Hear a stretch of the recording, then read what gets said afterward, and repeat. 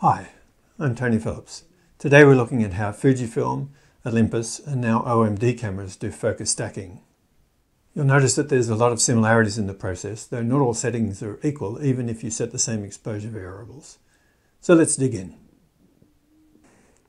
Let's look at how the OM and Olympus cameras do focus stacking. Before we start, let's capture an image at f22 so that we can see what would happen if we use that. So I've set the OM1 up at f22 with an ISO of 800. I've focused not right at the bottom but close to the bottom, just mostly for hyperfocal benefits. So let's capture that image. As you can see, it's fairly good towards the bottom and great through the middle, and it's stretching as we get out towards the top. The OM1 camera has two focus bracketing or focus stacking modes. Now these are both the same as those you would find in the EM1 Mark II or Mark III. It's just that now they are in two separate places in the menu. If you go to Camera 2 tab and the third tab in, you'll see focus bracketing. And we'll scroll back to computational modes and you see focus stacking. The difference is that focus stacking is the compositing mode that the EM1 Mark II and 3 did, and focus bracketing is the manual stack that you had to then composite yourself in a computer. Let's look at this one, which is the manual stack. To start with, you need to turn focus bracketing on, like this. Then you need to set the number of shots you want to capture. Now, in order to establish the number of shots, you need to understand something about the depth of field provided by the f-stop that you're using on your lens.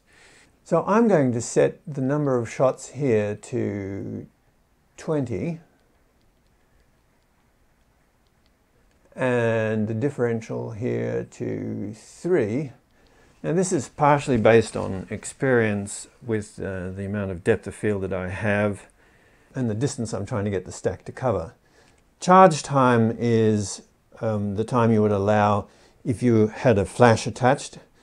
If it's an Olympus or an OM flash, then the camera will take care of the charging period anyway, so you don't need to set that here. Okay, so with all of this now set, we are good to go. You'll notice that there's a small icon at the right side of the screen showing that you're in this mode. Let's just show you where focus is. So focus across the full range. I'm going to bring the focus down to just below the bottom of the frame, and let's do it.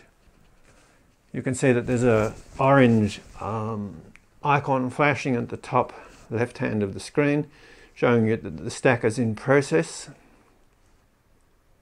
And there we go, it's finished.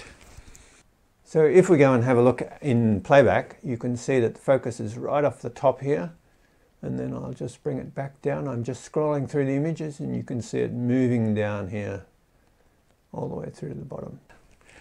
So you can pull this into software, and I'll give you a list of the kind of software that you would use to do a manual stacking process. Now you'll notice that focus bracketing is still on, and it's important that you turn it off before you exit this mode to do something else with your camera. Let's look at focus stacking in the computational menu. This is where the camera composites an image for you. Again, you need to turn this on. Then you need to select the number of shots and set the focus differential as well. So we'd set 18 as the number of shots before, but the interesting thing in here is that the maximum number of shots is 15. If you're doing macro, that probably wouldn't worry you. But here we know that this is going to be a problem. So what I'm doing now is setting the focus differential at 4.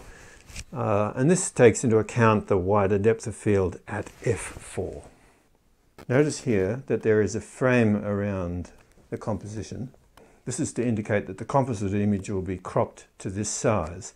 So when you do your composition, you must allow for that.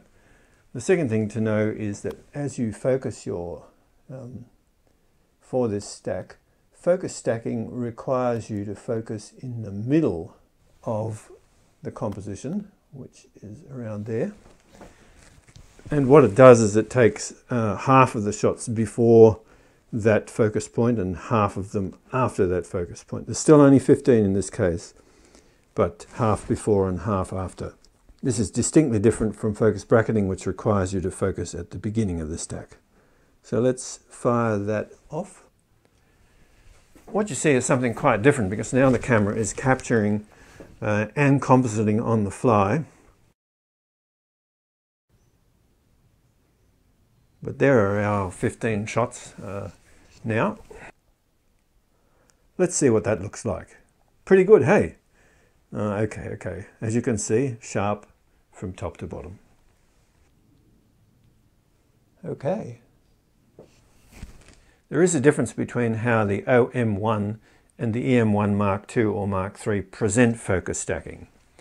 I've just shown you in the OM1 that there are 2 separate menu slots for these features, but in the Olympus cameras, these 2 turn up both in the focus bracketing menu.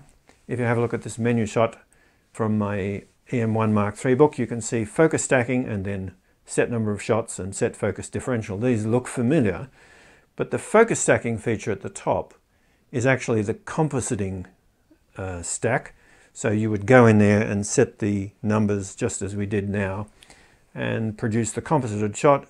Whereas if you leave that off and you set the number of shots and the focus differential, then you get a manual stack, which you must then composite yourself in software.